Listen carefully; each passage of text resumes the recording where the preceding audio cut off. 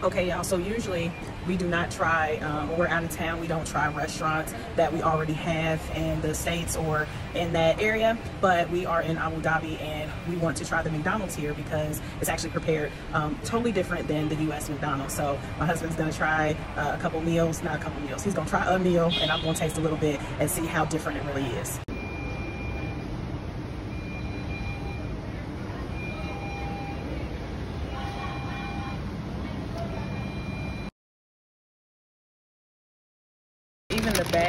Even the bag feels a little different. We don't know why. It's about the same price, $5 US for a cheeseburger, fries.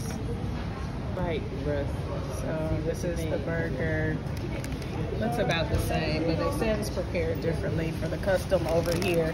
These are the fries. The fries are good. They taste about the same though. They might be real over here. We don't know. Sadly, I thought I was recording my review and I wasn't, so my overall experience was that the burger to me tasted a little better than the US burger. It was salty, but we had been on a diet previously with almost no salt. That could have been my taste buds. The fries were good, but not a big difference in taste, but there is a big difference in preparation of the burgers in the way versus the USA. In the way, McDonald's meat patties are produced from 100% pure Halo beef with no additives, preservatives, or flavor enhancers. The beef patties are prepared and packaged at McDonald's approved meat plants, in addition to inspections carried out before the beef arrives. At the plants, the suppliers undertake several separate quality checks on every batch.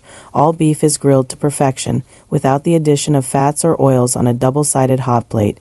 They make sure that the specified temperature is maintained during the whole beef grilling process to ensure safety while guaranteeing juicy tasty patties. The fries do not have any fillers, preservatives, or additives, and very different from the U.S. standards.